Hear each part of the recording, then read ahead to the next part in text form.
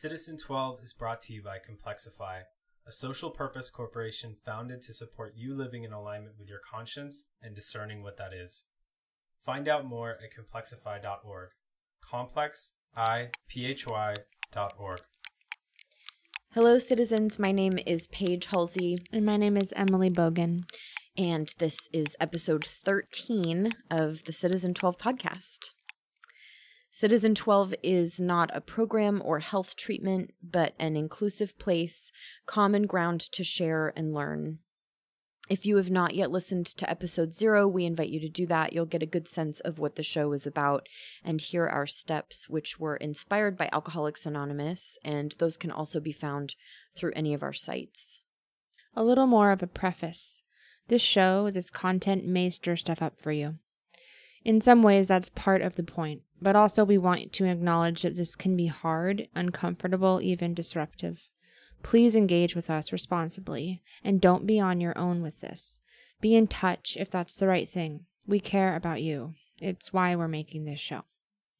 Our podcast is created in Seattle, Washington. We acknowledge this as Duwamish land and strive to honor the past, present, and future Indigenous lives here.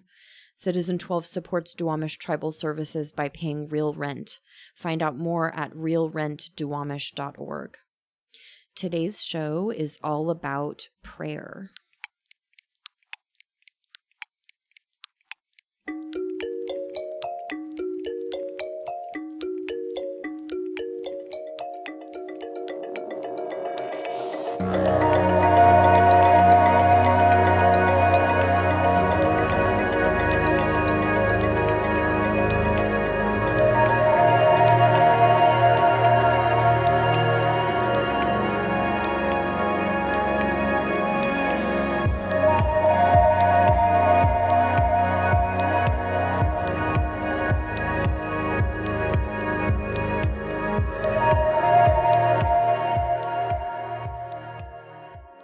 As promised, this episode and the next will address the topic of prayer.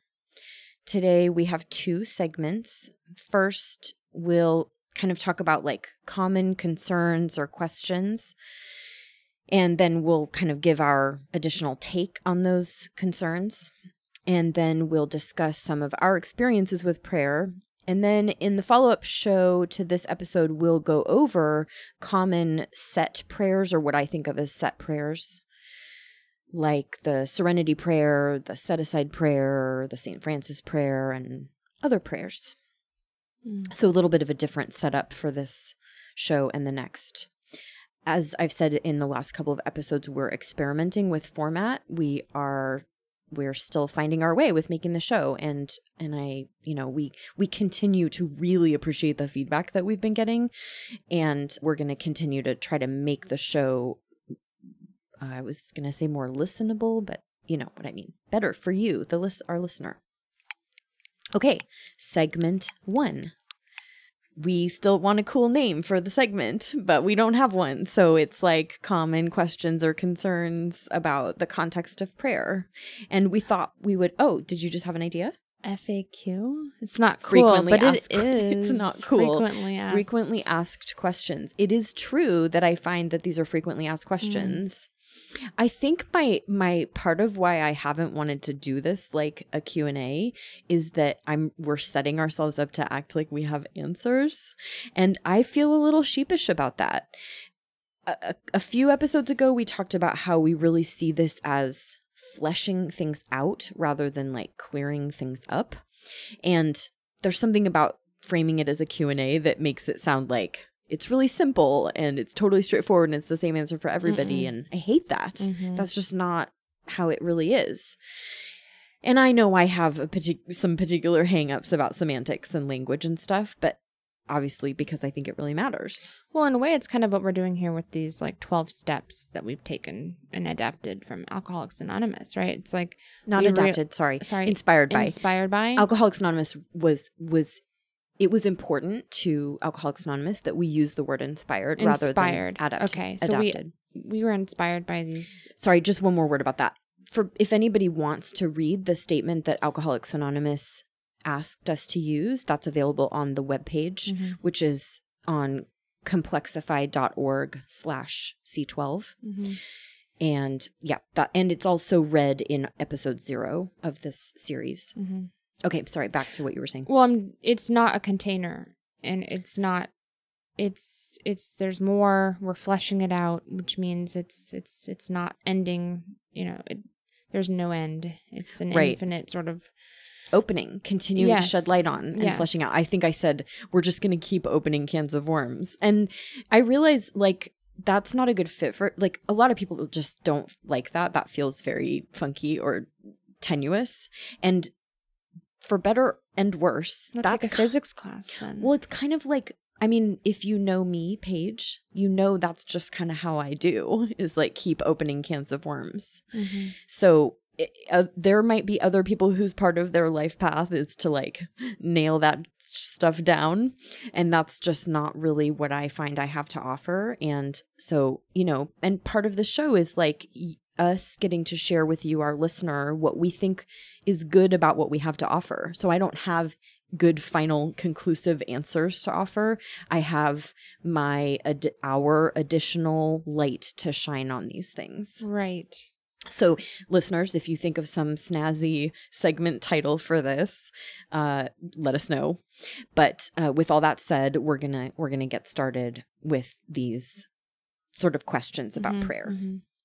So I'm gonna be the voice of the common person. Me, Emily. So the first thing that I've wondered and am still wondering is this, don't I need to know what or who I'm praying to? So I guess for clarity, do you feel like you still have this question? And if you do, okay. I just out of curiosity, right? Or do you feel like this is something you've actually kind of? And we are using this question because both of us have for sure had this question for ourselves, and then also we have observed that people frequently have this question about prayer. Right. Let me slip into this question. Okay. Yes. I think I've realized that I don't need to know anymore what I'm praying to in order to pray. You're blowing my answer here, girl. Sorry. So my process has been how do I know what to say or how to say it if I, without knowing what I'm praying to? How do I know how to relate to something, someone, some entity? Okay. If I don't understand what it is. Okay. So, and are you saying you still have this as an active question, or are you saying that you have had this question in the past? And that I think I have it still because sometimes I kind of have to situate myself a little bit. Why isn't this prayer, this prayer isn't, it doesn't feel quite right. And then I think about, well, who am I talking to? Okay, what so kind it does of, still come up for you, yeah, sounds like. What kind of, who's on the other end of this? Yeah, so it still does kind of come up for me because, well, and we were going to talk about the fact that, I grew up Christian. I'm still culturally Christian. And so I have a lot of ideas about God that I can't just take out of my brain. And there's often the question of, am I praying to that? And how is that affecting my prayer? Okay. So, and, thank you for sharing all of that. You're welcome. Did I get ahead of myself? No, I don't think so. I'm trying to think. So I really appreciate you fleshing it out. I think you spoke to a lot of the good reasons that so many of us have this question. I hadn't anticipated that we would talk about why we find ourselves with these questions particularly. But you did a good job. The things that you spoke to, I think, are what I have noticed in myself and others are the reasons this is a common question. Yes. Okay. I see what you're saying. So that's great. Yeah. I think I was also just hoping to make space for if some of these questions I think aren't really particularly present questions that you actually have for us to discuss, but and I mean they resonate and they're familiar because yes, of course. I just was saying for the sake of the segment, it's not like you have to embody that you're really asking the question, right. More just as a way for us to talk about it. Well, I still feel like me from 10 years ago is still, it's in like, here. Right. Time and space, like relativity, whatever. Like, I don't think that part of me is gone necessarily. Yeah. So like they're still pertinent relative. I mean, even though we may not be stuck on them the way we have in the past. No. So the question is, don't I need to know what I'm praying to? Yeah. And I think I can give I think I understand that question in terms of like, I can't do this if I don't know what I'm praying to. Kind of. Yeah, I got that. Yeah. Well, this is why people find themselves asking this question is that, we're like, people are like, hey, prayer's good. You should pray all the time. And then you are like, well, I can't pray because don't I need to know what I'm praying to? Right. It's why we started off with this question. Right. Okay. And I guess I didn't say it earlier. The show is about prayer. We there's no chance Emily and I are going to cover all of the pertinent things about prayer. And if we didn't say this about meditation, I'd like to now. We are not experts about meditation or prayer. We are people who have had the experiences that we've had with them, and we think it turns out we have stuff to say about them. These are not comprehensive podcasts about prayer or meditation. This is really just to add our pieces to this area. Mm-hmm. So now this topic, this question, do I need to know who I'm praying to? My very short sense, and as you've already pointed to, is no. It's just no. I haven't.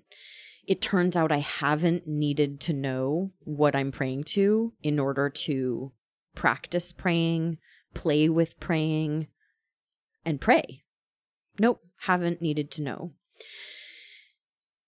Now, access to that as an answer, it has included me putting forth effort to set that concern aside so that I can just pray. And it did take some trust and interest in prayer to be willing to set that concern aside in order to just pray. And my experience says that it was totally safe and effective. And you've heard me say before, by many people's standards, I'm an atheist. And then I pray. I make prayers. Like I pray a bunch of times every day.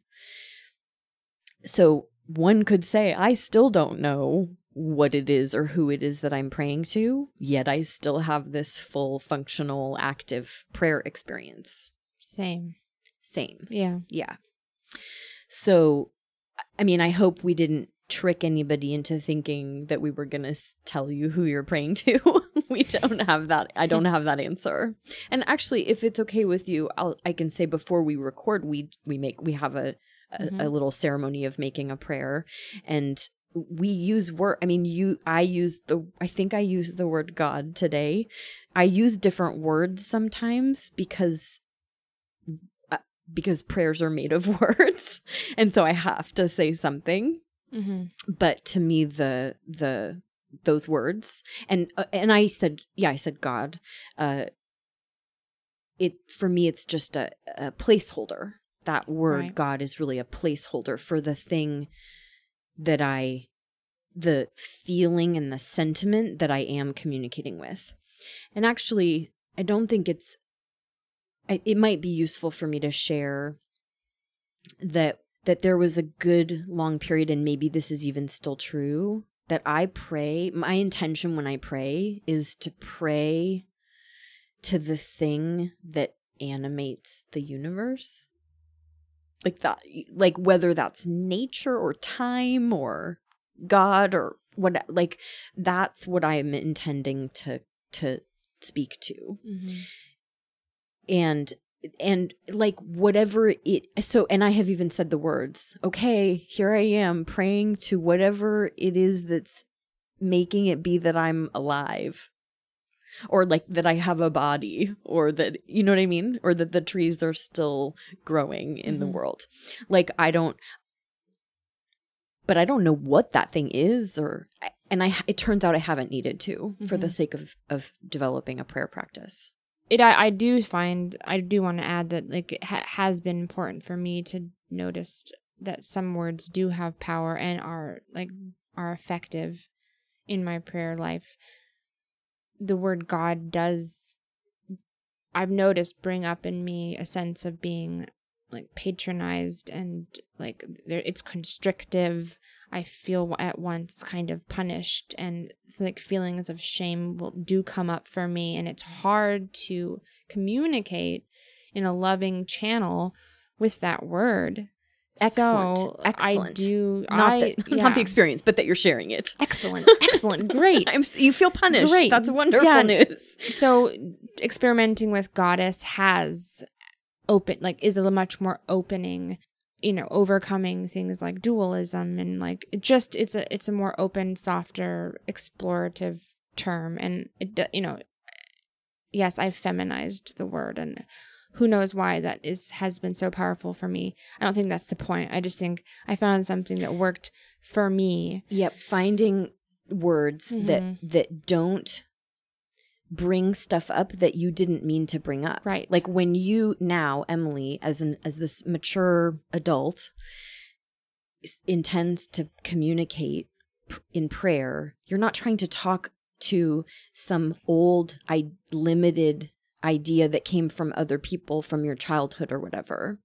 No, it gets in the way very much so. Right. And that has been my experience too. And I see this is common for people. And finding, like, I almost feels like an explorer, like an explorer, when we like have to I had to kind of hack my way through the field to figure out pathways that would work for me for prayer. And yeah, there were, I mean, I think I've said it in the show, there were times when I didn't feel comfortable using words at all.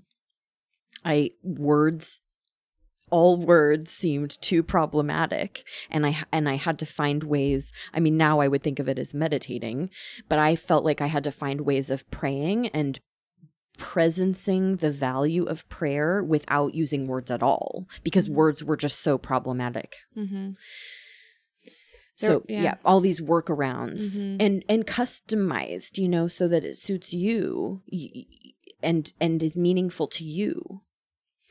Right. And so what I'm kind of getting from this and what I've observed in my own is that it really is like a very flexible, always changing thing. It's not like there was a time in my life, and like maybe a few years ago, that just saying "Thy will be done" was needed, because I just like my prayer was getting in the way. It was becoming like making a controlling other prayers were getting in the way of being prayerful. Yes. Yeah. Which is so sad and weird, but also totally relatable. And I love that you found a way around it. You experimented enough to find a way to get what it was that you needed out of praying by just saying "Thy will be done," which again, it's like not intuitive that you could make that prayer "Thy will be done" without knowing a lot about who you're praying to. But here you sit, evidence that was actually still effective. It's lovely. And it really matches what I observe. The next question, which is only something I've experienced when think I'm talking to someone who is not like-minded, or if I'm praying in public, which I don't normally do much, except when I'm on an airplane. I still have this. But anyways, the thing is, why am I embarrassed about praying? Yeah. Embarrassment about prayer. It's not uncommon. About prayer. Well, it's not cool to pray as far as I'm concerned. Well, so when we prepared for the show, I was like, I couldn't tell. Paige thinks it's so cool to pray that she was like, wait, were you more embarrassed that you aren't praying? I couldn't tell. Are you embarrassed that you're not praying enough? That I'm not, you're joking. But really, when you were saying that you had that you related to this question. I didn't know. And when I wrote the question, I guess I did assume that people are embarrassed of making prayers.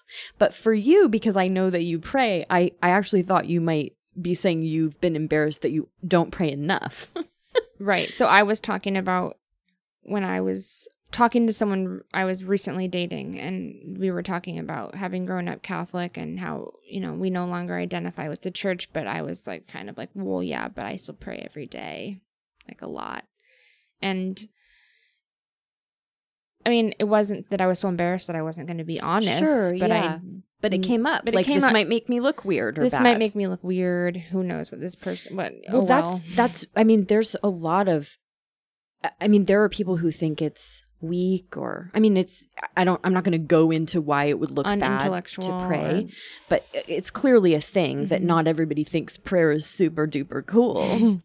Apparently. So my sense about this, though...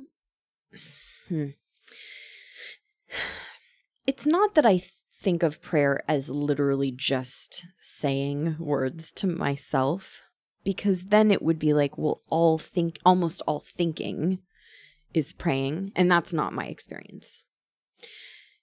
And I mean, people say all kinds of things about this stuff. So I've heard people, you know, there's some kind of cliche about worry is prayer, but forget. Do you know what I'm talking about? I can't remember quite how the quote goes, so I apologize. But, you know, some people do feel like all of their thoughts are prayers or something. That's not my experience. But it does seem like when people have so much of a hang up about prayer that we might be embarrassed about it, that it might mean we've made prayer out to be something bigger or different than I think it is, for me anyway. Yeah, I mean, I don't think this is what you're getting at, but I just want to kind of slip in there that I think anyone can make a prayer life that is like extremely cool for them. Like, it just, you know what I mean?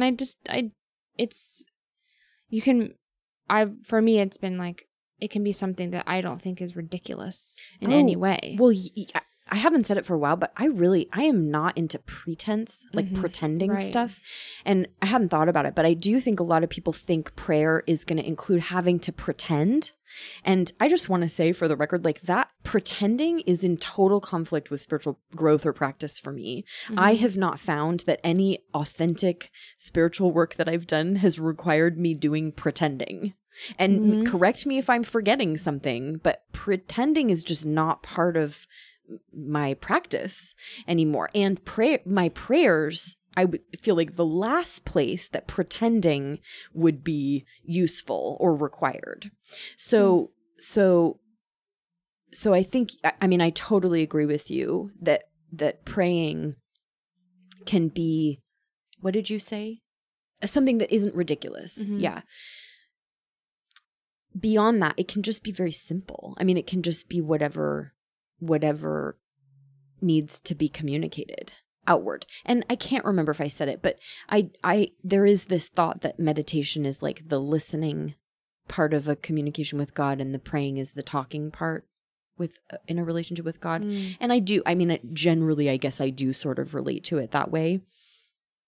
And sometimes there is something for me to communicate outwardly, not just like receiving the listening and meditation. And that, and any person, I am going to have something different to communicate on any day or at any time than you might have to communicate with the thing that you relate to that gives you life. And maybe, and I'm just kind of coming to me now, maybe the thing you have to say that you just don't want to say is like, I'm going to cuss. What the fuck, God? Like, I remember, like, that actually kind of being an opening for me is when I got to just be like, dude, what the fuck, like, is happening here? And, like, talking in that way and being like, you know, maybe having some words with God that weren't so friendly or polite. Like, maybe what people might be like avoiding is just having like those kinds of conversations that need to get like fleshed out, you know, like the conflict. I like that. We'll come back to that when we talk about our experiences with prayer. Okay. It's no secret that you and I, the way that we pray sometimes these days very much includes a conversational relationship and communication. And yes, I'm saying relationship about this thing. And I know that that's funky when we're saying we don't even need to know or name particularly what we're in relationship to. And sorry, it just seems like it's how there is to talk about it. Well, because we're not talking to ourselves. Well, I mean, I don't feel like I'm talking to myself. So I don't, I mean, now we could like metaphysically, okay. Well, I mean, when you, right. I mean, Like there we are are God. electrical signals in our minds. That's real, right? When you say words to yourself, there are literal electrical signals in your body. I mean, that's what thoughts are, right? Electrical signals in our neurons. They're real. They're real. Prayers are real. They're real electrical signals that are having effects that I don't think we are particularly even equipped to measure. Like, even if you wanted to try to look at this scientifically, even if you were just talking to yourself with the intention of communicating about what really matters to you, it's a deeply powerful, effective thing to do. I'm really moved by that. I'm like crying is what I'm saying for people who can't see me right now. She is crying.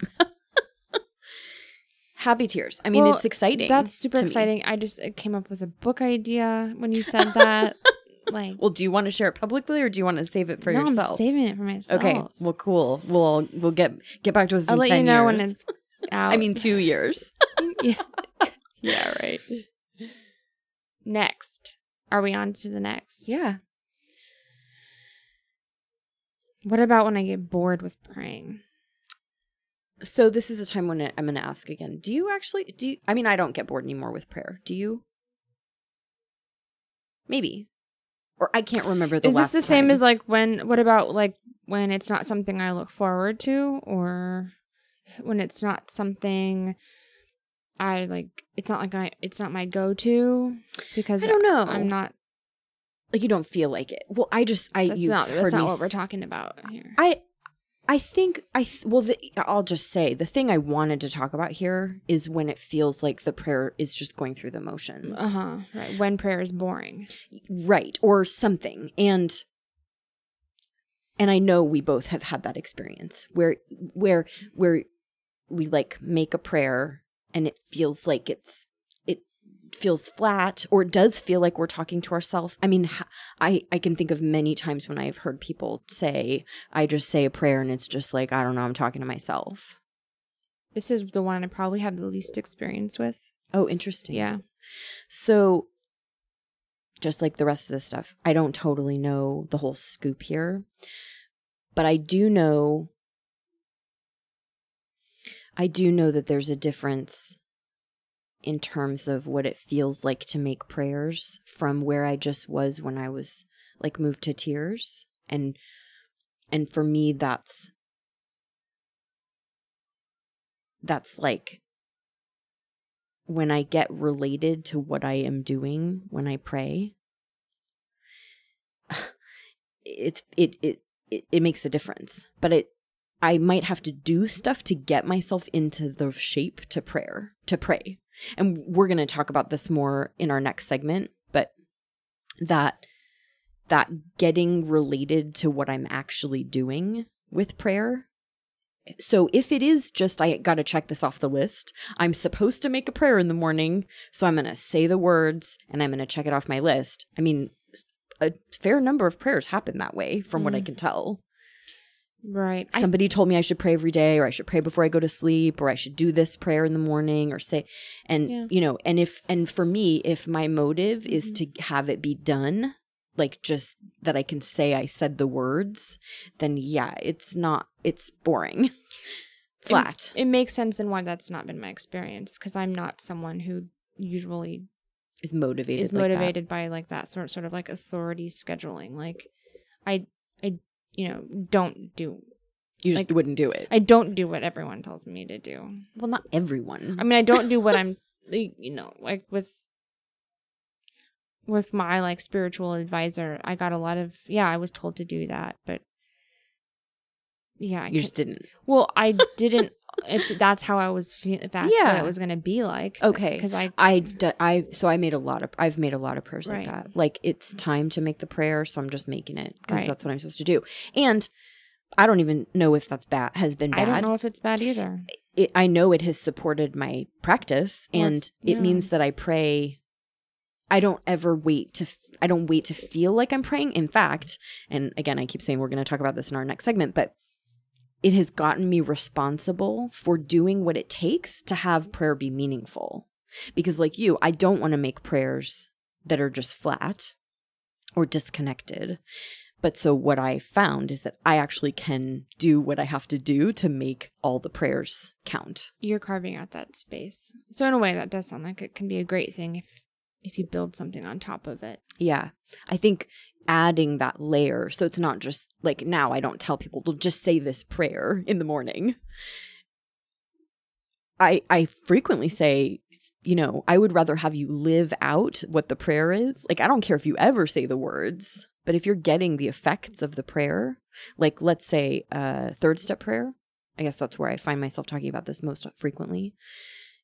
I would rather have you surrendering how you live in your life than ever making a prayer to surrender your life and not surrendering your life, right? Like the living out the prayer is the cool part. Mm-hmm. Saying the words of the prayer is like not the booby prize, but it's like if it's just that, we're not really getting anywhere.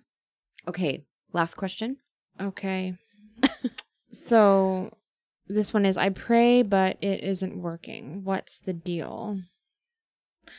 Absolutely. I think that's been my mindset, even though intellectually I bet I could get out of admitting it. Like I understand that that's not how it works. Like, I understand that, like, just like prayers aren't for asking for things to happen, but it's not that. That's not what this is about. It's like, spiritual work can be done with the thought that like some sort of reward is on its way. Yeah. And that's an effect. That's how I deal with this. Like, that is, and that's what I wanted to talk about is, like, what if I'm afraid and I pray for my fear to be removed and it's not removed? That would, it's not hard to see why that would feel like the prayer's not working. So at some point I noticed that when people talk about this, I could see that some of us sometimes are relating to God as like a vending machine. Like, and that might sound really goofy and small and petty and weird, but I bet if you look around your community and listen to how people talk about God, you will notice they are like leaking that they do indeed relate to some extent to God as a vending machine. Like, we're going to put in our dollar, our prayer, or our service, or our whatever. We're going to do our spiritual work. We're going to put the money in, and then we're going to get the candy. Come on. Where's the candy? Where's my relief? Where's my feeling good? Where's my peace of mind? Whoa. I mean, again, it's not hard to understand why we would fall into that trap. A lot of life works that way, that you put the dollar in and the candy comes out. But pulled back and even said plainly like this, most of us are like, well, duh, that's not how God works. We're not like in charge of God. But whoa, a lot of us act like, or accidentally kind of find ourselves acting like, we are going to be in charge of God. If I make this prayer, then God's going to do this thing. I think that would mean like we're in charge of God. And I just have never had to be that way. I mean, I would have had. Unfortunately, yeah. Did you say unfortunately? Well, I mean, it's like yeah. Okay. It can be unfortunate it can be a disappointing thing when that's what you're hoping for. Yes. From where I am, it does not, unfortunately, at all. Right. I mean, if you listen to the last episode, it would mean that I had like an infinite supply of Cheetos and crack cocaine. You know what I mean? I'm kidding. I don't think I ever really prayed for those things. Right. But, you know, I God forbid we have a universe that is driven by Paige's personality. Mm-hmm. And that kind of prayer, that kind of expectation or demand of God for me is very personality driven. And I'm like very adamantly not interested in having a life given by that part of me. And so to the idea that God would somehow satisfy my personality is very scary to me. Right. I think we can fall into a trap here.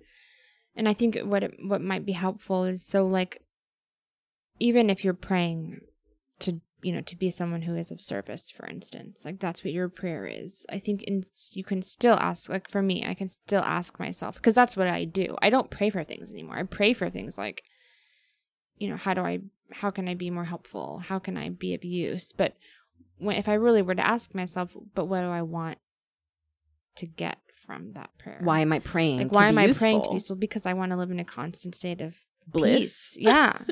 Which sounds a lot like candy. Right. When I don't want life to be hard work. Right. Which sounds familiar and like an old thing. Right. Yeah. Not particularly inspired. Right. And I know you have had enough grittiness in life to find that we don't actually want it all to be smooth and easy. That's just it's not real. Yeah. And enough to know that I'm pretty sure that this is how life is going to be. Going to include the grit. Yeah. The ups and downs. Yeah. Death, pain, suffering, sadness. Right. A lot of the things that we found we were hell-bent on trying to avoid to a problematic degree. It's coming. Yeah. Well, it is coming. Before we come back to talk about our experiences, our like personal experiences with prayer, we pause here to thank and acknowledge our listeners. A big thanks to Charlie for your input and support, and Rose, to Charlie and Rose. A big thank you to everyone, all listeners, for your continued support and encouragement. It means a lot. Reminder here that our patrons, our Patreon patrons, have early access to our episodes. You can find out more at patreon.com/C12Pod. And to each of you listening, thank you. Your time and attention, really, it means so much to us. Okay, so a little about our personal journeys with prayer. I thought I would share that, like you, I was raised in a Christian family. There was a lot of like fluctuation in that in my young childhood, but prayer was something that I was taught about even when I was pretty little. I definitely remember praying, like having my own deal with prayer by like age 7 or 8. I remember saying the Lord's Prayer before I would fall asleep at night. And then when I was a little older, my mom, and when I was a kid, my mom was going through a lot of spiritual, religious exploration. And at some point, I want to say around 10 years old, my mom, probably as she was learning this, recommended that when I pray in 3 ways every time. That I pray in gratitude, and that I pray for others, and that I also pray for myself.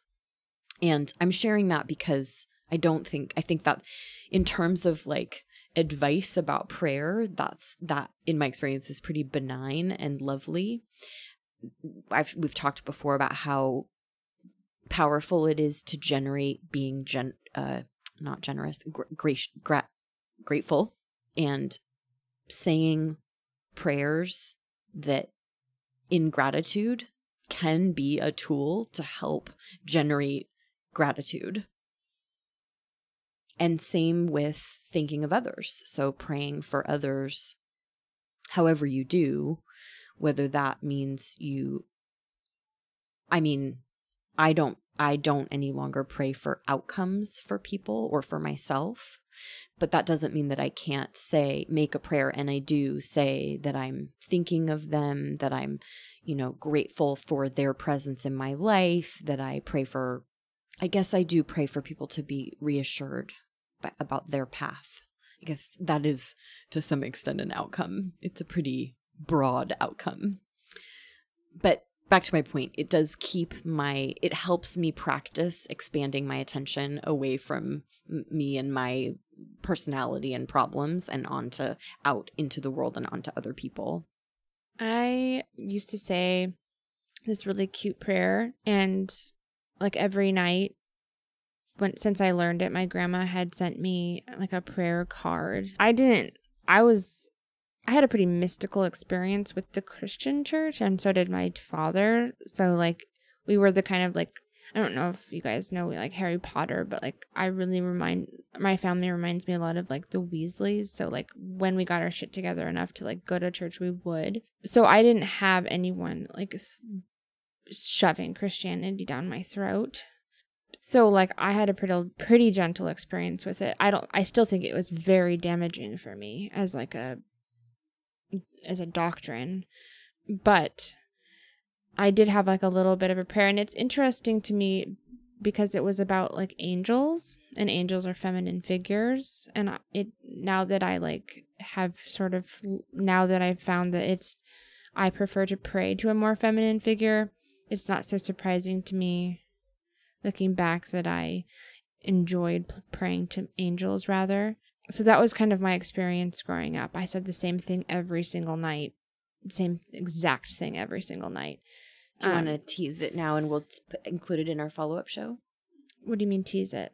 I mean, not say what the prayer was. Yeah, and absolutely. Save it and we'll talk about it in our follow-up show. For sure.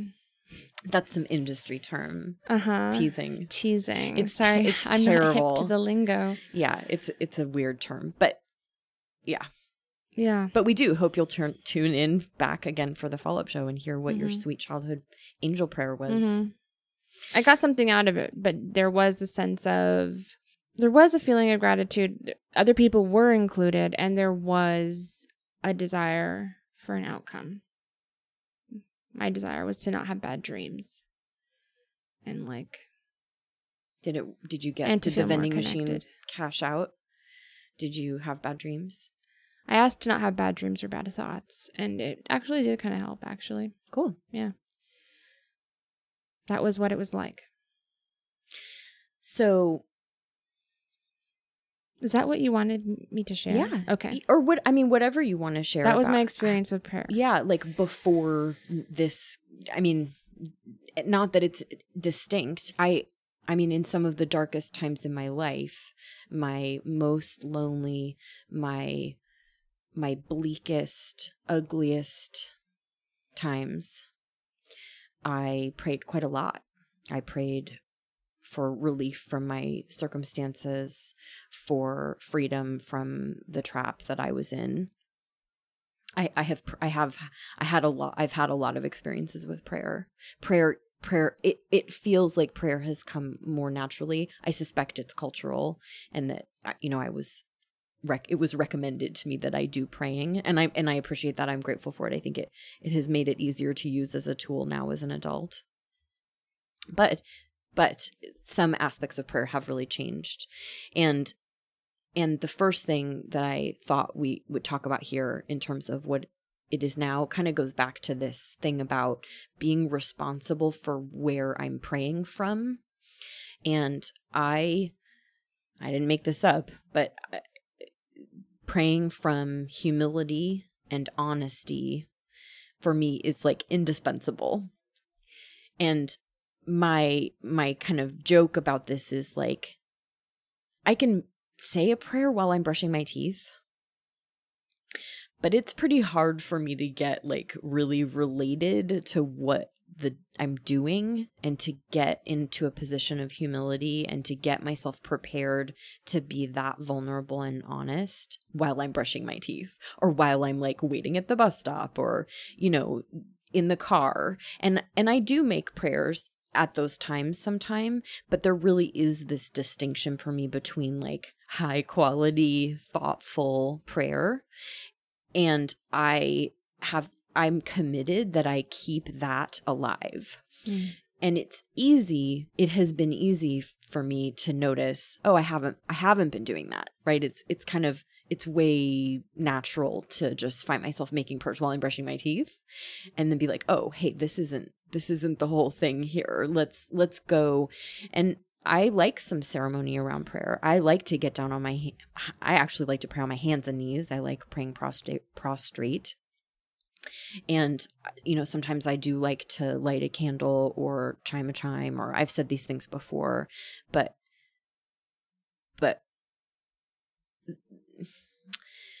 I guess I'll just say my whole thing. When you're in an airplane and you look down and you're like, whoa, we're so tiny. We're just like a tiny little flea flying over this tiny little plant. Like, I find the experience of flying in airplanes so reorienting to perspective, and I love it. I've always loved flying. People usually say, oh, you just haven't flown enough. I've flown a lot. Like, people get tired of flying, and yes, I know what it's like to be tired of traveling, but I love being in an airplane. I love that experience of getting reoriented to my size in the universe. It's very visceral experience when I fly, and that is what I'm striving for when I get humble, when I make a prayer. So I have the good fortune to see mountains from one of my windows, the view from our home, and when I can see those mountains and kind of get reoriented to how temporary my life is. For me, I mean, this is part of generating humility. Making a prayer from there is really different than just like, I'm Paige, brushing my teeth, or what, you know what I mean? Like, in the rest of my day.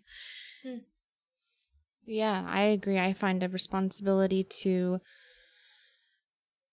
accurately articulate where I am, to orient myself. Like, that is what I feel called to do, because I'm not just Emily brushing my teeth. I'm being asked to go deeper. Like, and it's weird. It's like, that is what I am being called, I think, to do in prayer, is to find a way to understand my orientation in relation to whatever it is that I'm praying to. Yeah.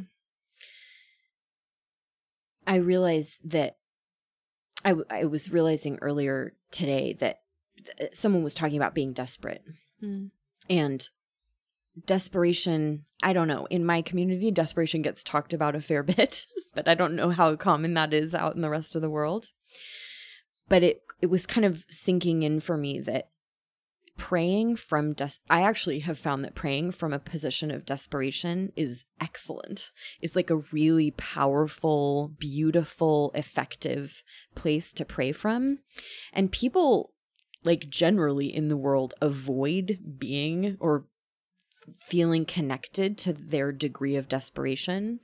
And I know for myself, for decades, I have really valued staying related to the reality of my degree of desperation.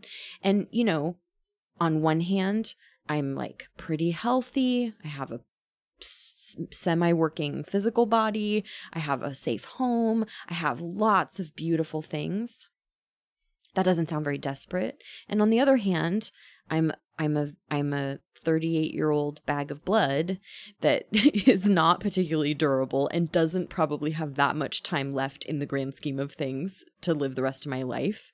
And I don't really know what I'm doing with myself, as none of us do. And we're all in the chaos and trap of our culture. And, from there, it's not hard for me to get related to how desperate life is. And it seems good and useful to get related to that for prayer. It puts a smile on my face. It puts a smile on your face. It's cool. It's paradoxical. Yeah. I don't know how intentionally, but I definitely find a way to stay related to my own desperation. time and time again. I bring it up here because it's so easy to think we should avoid being or feeling desperate. Well, we're called to do the exact opposite. Like we really, in our society, to hide desperation, to pretend it away. What's the opposite of desperation?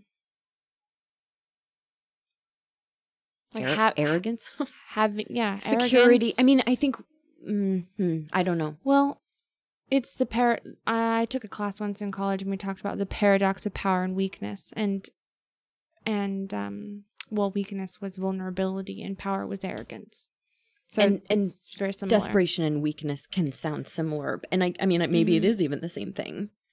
And yes, we are people. Oh, it's not news that people like power. Right.